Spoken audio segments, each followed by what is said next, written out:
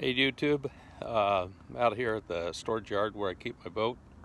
I'm going to try to exchange some bearing caps for new ones. The old ones, the rubber inserts have deteriorated to the point that they're cracked and letting water in, and you can't have that with a boat trailer. So I'm going to try to get this done, and we'll see how it goes here.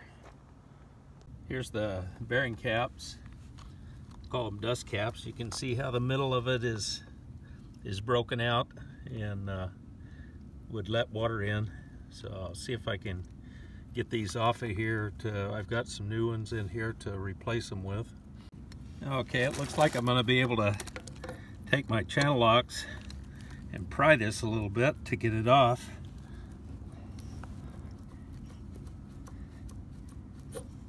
Yeah, there we go. There's the old one off of there.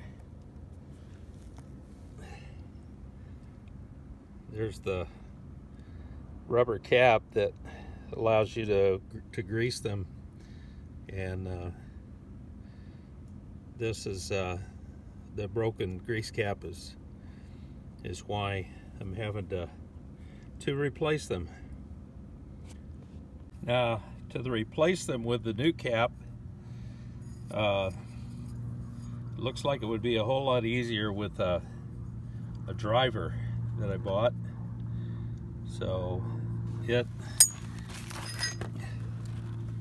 probably costs 3 times as much as the new dust caps and the rubber seals, but it may be really beneficial in trying to put this back on.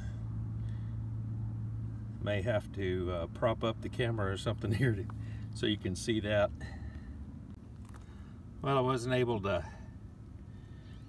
prop up the camera, but here you can see that I've got it started. Use the driver to get it, and hitting it with a hammer helps it start in and seat fully. Here it is with the new dust cap on it. Now all I've got to do is put the rubber seal on, and then probably next weekend I'll come back and grease these up again and fill them full so that no water can get in there. We'll see how easy it is or hard it is to put the rubber seal back in.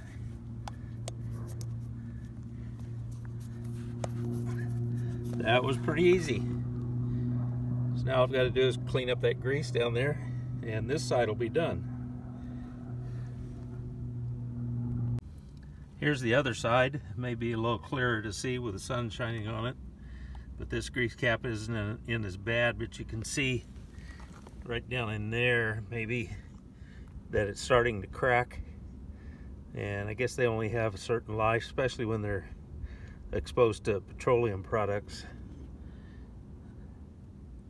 And this one came off pretty easy with the channel locks just rocking it back and forth. You can see this grease in here is a lot dirtier than the other. Probably has gotten exposure to water and dust. So I'll have to really grease these once I get back out here.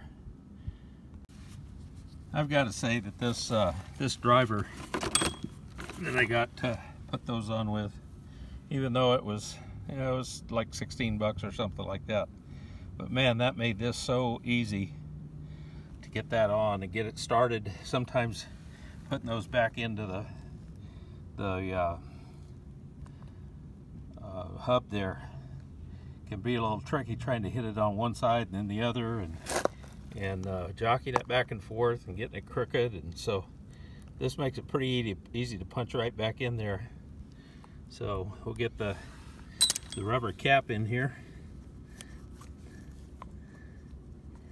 Probably the hardest part of this whole thing was being 70 years old and having to squat down here on top of rock and with a knee on the rock and the back cinching up, but got her done.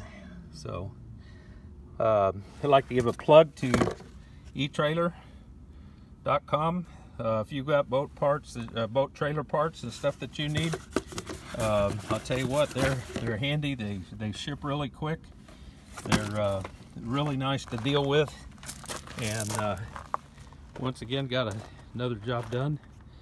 But always remember to read and follow the label directions carefully.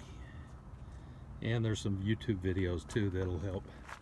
So there's the red Jeep. We'll see you guys. Have a good day.